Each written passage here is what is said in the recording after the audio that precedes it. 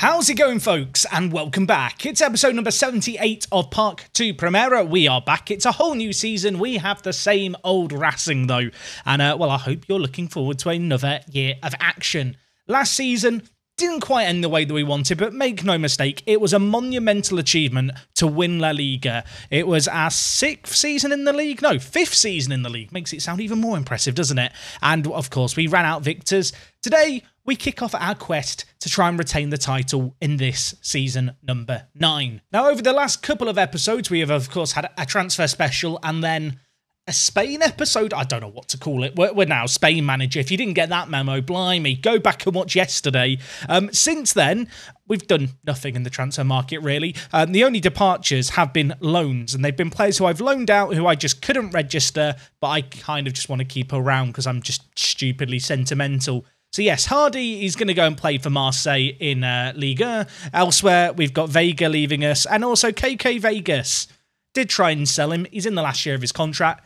No one wants to pay his wages, so we've loaned him out to Pontevedra. But of course, it's always an interesting time going into a new season, and today's first game is no exception. We are going to be taking on Atletico Madrid away from home. If we just have a little look at the season preview here, you can see Ramadani, he's now considered the best goalkeeper in the league. I think that's pretty neat. Elsewhere, Galini has, from out of absolutely nowhere, snuck in as a star player. Of course, we signed him last episode. I've taught him to play right back. He picked it up very quickly. Of course, he's actually a player we've really signed for the bench. Little bit confused as to why he's in the media Dream 11, but we're not going to question it. Elsewhere, of course, Captain Fantastic Sandro Tonali, who was, well, very nearly the hero, shall we say, of the Champions League final last year. He's in the media Dream 11 alongside Hannibal, who, of course, has got a very, very big year ahead of him. He set his standards far too high to realistically maintain them going into this year. But we're going to give him a chance to see if he can match it. And well, if we actually look at the league season preview, you can see here we have actually jumped ahead of Barcelona this season, which is really, really cool to see. In terms of the transfers that have been going on this season, if we just sort by the fees, you can see here kind of some of the bigger spenders. Atletico Madrid signed Mark. Yes, remember Mark? Our right back Mark. He went to Chelsea for 28 million. He's now playing for Atletico Madrid. I feel a small amount of betrayal with that. It'd be interesting to see if we play him today. Elsewhere, of course, we looked at it last time, but Jougon has signed for Real Madrid. I think that's how you'd say it. It's a French name. He's very good. 21 years old, perfectionist. One of the better centre mids you're going to see in Football Manager all year, I think it's fair to say. Although, in order to sign him, they did sell Pinteus to Bayern. I will say now, I think they've probably signed a better player than the one they've let go there, Real Madrid. So the net game for them is good. Elsewhere, Rosas was signed for Real Madrid. A player who I'm not that familiar with. I don't know, where does he start? I'm curious now. Does he? No, okay, he starts at Real Sporting. Watford signed him. He then went to Bayern. He then went to Benfica. He's now moved to Real Madrid. Interested to see what he can do. He's been one of the bigger additions in the league. To be honest, there's not been a huge amount of money spent, and you can kind of see why Barcelona are down in third, I feel like. They've not really strengthened their team this year. Saul is the one addition they've made.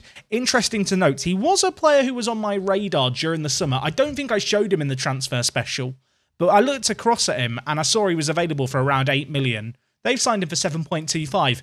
Might end up being an inspired bit of business. He's very much a specialist winger, but he is a good little player. But really, going into this year, I want to win the league again. That is an aim. My expectations, I would love to give Real Madrid a really good fight. I don't think we can expect a repeat of last season. Of course, it was a really, really good year. 98 points total was a crazy, crazy total that would have won the league pretty much any other year in recent memory. We were really, really good. It wasn't so much about Barcelona and Real Madrid not performing, and more so, I suppose, our own performance. I guess the pressure is on us now to maintain that level of performance with the same squad. And while looking at the squad for the season, we're in a very good little position, I feel like. We've got our best 11 set up. We also have a completely rotated 11 that we can revert to if needed. This year, I want to try and blend the 11s a little bit more. Last year, I kind of played one or the other. I'd like to give Calderon more opportunities with the first team. Similar story, I guess, with Gukdeniz and Avramides as well. I don't want it to kind of be very I guess, separated the two 11s. I want to see a bit of mingling, you know? I don't want it to be like at a wedding where there's two groups, you know, of people who just don't know each other and they just, you know, stay in their little bubbles. This year, we're mingling. And, well, we're not playing this team today, so let's just get rid of this real quick. We are, of course, playing this, although we have got some changes to make. And, in fact, Toussaint, who we signed as, well, one of our new additions to the squad, one of only 3 new first-team players, he's going to come straight in for his debut today, because sadly for us, Capanu is suspended. He's been a very, very naughty boy. Elsewhere, Siapina got injured during pre-season, which is a bit annoying. He was out of a back strain for a few weeks. He is, however, back and fit to play 75 minutes today, so we're going to take a chance on him. I think one of the most interesting things that I came away with, you know, from this summer was the fact that we didn't really have that many bids on our players. Besides the players that I offered out, like Corridor and like Velez at the start of the transfer window, there wasn't any kind of crazy late business going in for players where I had dilemmas to make. I say all of that. There are a couple of players wanted, like Siapina, like Avramides. I mean, there's some quite big names, aren't there, on that list? But unless a monumental offer comes in, I really am not... I'm not even going to consider selling them. Not at this point. I hate selling players once the season has started. I feel like you kind of set yourselves up for defeat when you start doing that. In terms of the tactic for this year, one minor change. You may remember we've talked about it before. Last year we had an inside forward on the left. This year we're going to be playing Conceição as a winger out on the left. He, of course, arrived on a freebie from Real Madrid. I'm hoping he's going to prove to be an inspired bit of business. Gentle reminder, he is the joint highest earner at the club. So he better bloody perform, otherwise I'm wasting a lot of money on someone who's not that great. Now, before we leap into the first game of the season, it's always nice to just look at the club vision and, well, refresh ourselves on what the expectations are. This year, they want the first knockout round of the Champions League as a minimum. My personal goal, I want to make it to the semi-final at least. That would be my main aim. In terms of league goal, they want us to finish top 3 and secure a Champions League spot. They don't care about the Supercopa. Worth noting, the board want me to win La Liga next year. Now, I'd love to do it. I think that's probably my aim as well, to be fair, next year. But that does apply a little bit of pressure on us, especially with our contract expiring only the very next season. Imagine if this series just ended with me getting sacked because I don't win the league. I don't want to imagine that. In terms of the manager highlights, you can see here, they are delighted with the new signings. Of course, we've got Gianluca Pietraswolo. Not got a nickname for him yet. Keep them coming in. And elsewhere, you can see they were very happy with the Tommy Haugaard signing. He was one of the Danes that we randomly shot and, well, signed. I say shot, that sounds awful, doesn't it? What I mean is we have a shotgun approach with our youth. We've got the shotgun out, taken a shot. One of the pellets has landed on him. So I've shot him, decided to sign him. Now he's joining us.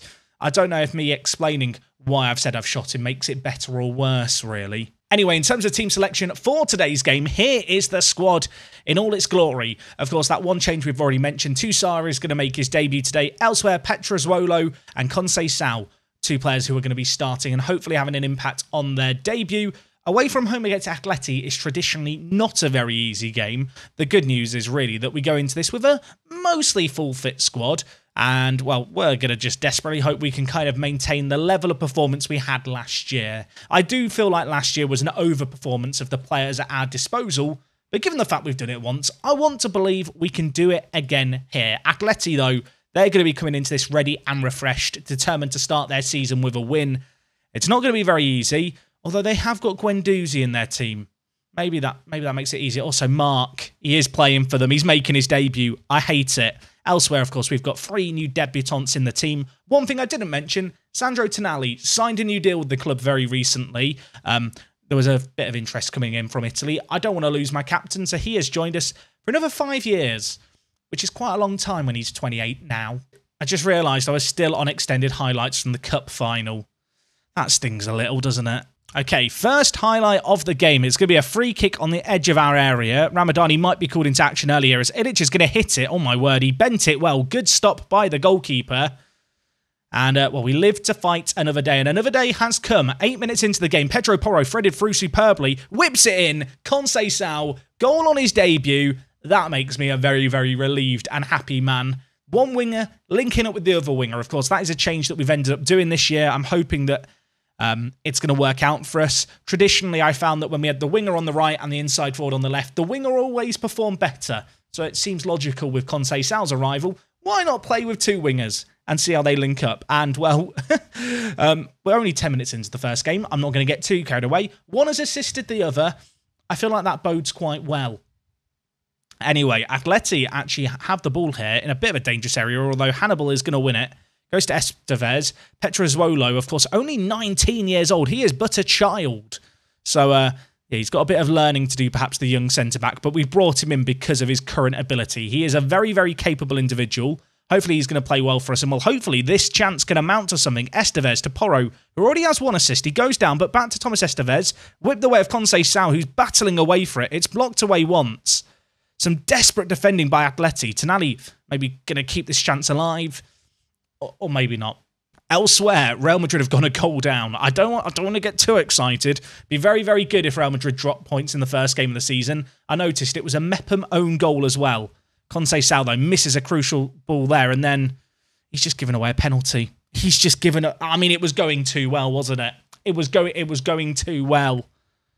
Oh, Conceição. Why? Also, can we get a skip button for this in Football Manager next year? FM22 skip button for VAR? I'd really, really appreciate it, Sports Interactive. Is it going to be given? It is going to be given. Conceição from hero to zero. Atleti with a chance to draw even here. It's going to be Esposito over the ball. We're looking at Ramadani. He's in the Media Dream 11. Can he prove to us why he's in the Media Dream 11? No, he can't. Ball finds its way into the bottom corner. To be fair to Ramadani, he went the right way there, but the penalty was hit well into the bottom corner. I don't think he could have got there no matter what. Wasn't a million miles away, though. And Atleti draw even here. 8 minutes left of the half. Is that going to be how we go in at half-time? Am I going to have to get a little bit shouty-shouty, or is there... I mean, we might have to get even more shouty-shouty. They've got to throw in a dangerous area here. In my mind, I was only thinking about the possibility of us going back into the lead. If they score again here, we are in trouble. I am going to be angry. And I think Esposito just flicked that in through his legs. It was a filthy finish. That was really, really dirty. And with that, Atleti take a 2-1 lead. Guendouzi to Ferran Torres, Ahmed. And was this a flick in? Maybe. I can't tell from there. Who was marking? No, we're not going to click on who was marking him because I know who it was and it was a new signing. Okay, so at the break, we are 2-1 down. And to be fair, we deserve to be 2-1 down. We've not really been good enough in this game. I'm going to throw a water bottle. Some people might call that an overreaction. I think it's necessary. Hannibal and Petrozuolo are in tears. They'll get over it. Corner for Atleti. Whipped in towards the near post. Tonali gets it away, but Moray still with the ball here. Conceição picks it up. Could we spring a counter-attack? The pacey left winger has a lot of green grass ahead of him to roam into. Players queuing up in the middle as well. Can he pick one out? No, is the answer. That was a disappointing ball at the end of that run. There was so much build-up to it. He ran so far. The anticipation just went up and up and up, and it amounted to nothing. Although we still have it here. Pedro Porro skips past his man. Can we find it into the middle where there are lots of players waiting and he's decided to shoot because of course he has. Straight into another highlight though, which has caught me out. Maybe there's more to this.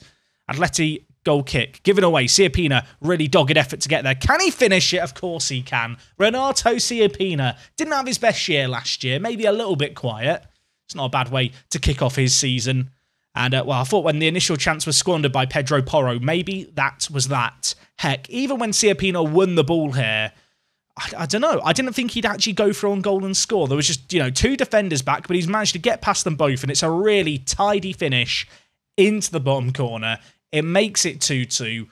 Game on. You can see, looking at the stats here, we've not been that much better in the second half. I might have to look to make some subs sooner rather than later. I feel like that goal for Siapina's kind of painted over the cracks perhaps a little bit. Although, let's not panic. Let's not react too rashly here. We've still got the ball, and it's Hannibal with it. Clean through. Should finish it. Would have finished it last year. This year, I don't know if that was saved or if it hit the post. It's not ended up in the back of the net, though. Right, you know what? Let's make some changes here. Toussaint on a booking scares me. Tolisso can come in.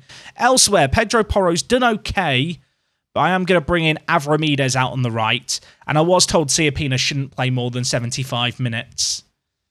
But I'm going to... When have you ever listened to a doctor? I mean, you should listen to a doctor. But when have you ever listened to a doctor? I'm ignoring them. He's staying on the pitch at least for now. as, Atleti have a chance. Sanderberg, edge the box, inside to Ilic, who gave the ball away for our second goal. He's going to be looking to make amends.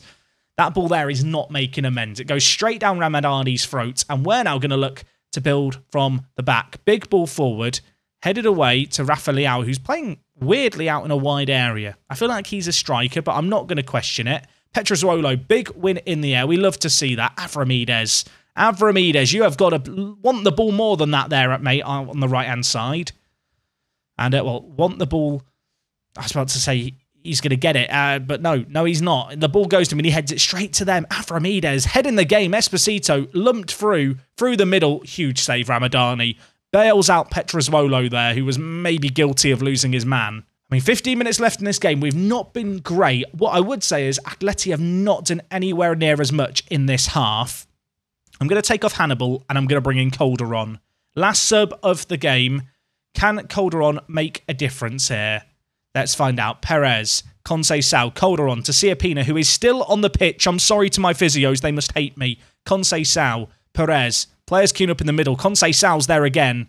Back wide to Perez. Has so much time to pick out a cross. It's not a particularly inspiring one, and we have committed a lot of men forward there. Ferran Torres bringing the ball forward for Atleti. Thomas Estevez, though, reads it well. And, end-to-end stuff here as, tiring legs on both sides. Maybe Calderon could be the man to inject some energy in the final third for us. Avramides, also fresh off the bench, stretching his legs, breaks through, hits it. That is an Avramides finish if I've ever seen one. I feel like Avramides should be world class, and he just isn't for me. And I don't really know what to tell you about it.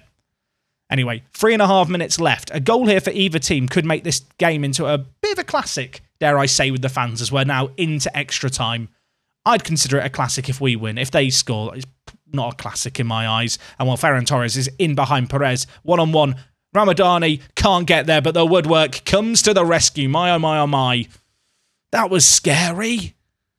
And you know what? Given how that's just played out, I'm quite happy it's finished 2-2, to be honest. I don't know what to make of that. On the one hand, we've come back pretty well. On the other, that is a game I would like to win. Atleti, though, are a good team. We know how strong home and away advantage is. Petrozuolo is jaded and could do with a rest. We've just played the first game of the season. This is why I hate sending my players to the Olympics. They come back tired, and it's just not fair. Worth noting, in the other games in La Liga, Barcelona lost and Real Madrid, Real Madrid drew. So everyone else slipped up. So maybe a draw wasn't the worst result in the world. Real Madrid and Barcelona not starting out their campaigns particularly well. In fact, looking at the league table, there's a freakishly large amount of draws for the first game of the season. I'm looking at it now. Yeah, lots of draws. No, not many teams winning, which I guess can only be a good thing, right? Anyway, gang, that is going to wrap up today's episode from me. In terms of when we're going to be back next time, the honest answer is I don't really know. We have got a game against Barcelona coming up. I think we've got some international games potentially on the horizon. I feel like we should do the first international games. They're coming actually in less than a month's time. So a chance for us to see what we're all about as Spain manager. Yeah, I think that's when we'll come back next time. We'll do a double header of the UEFA Nations League. Never before has the Nations League mattered so much, but no, I want to leave a good impression on my debut as Spain manager, and it'll be an interesting chance to find out. Hope you're looking forward to that. If you've enjoyed today's episode, as always, do drop a like on it. And until next time, here's me, Jack, and I'll see you all next time. I'm out.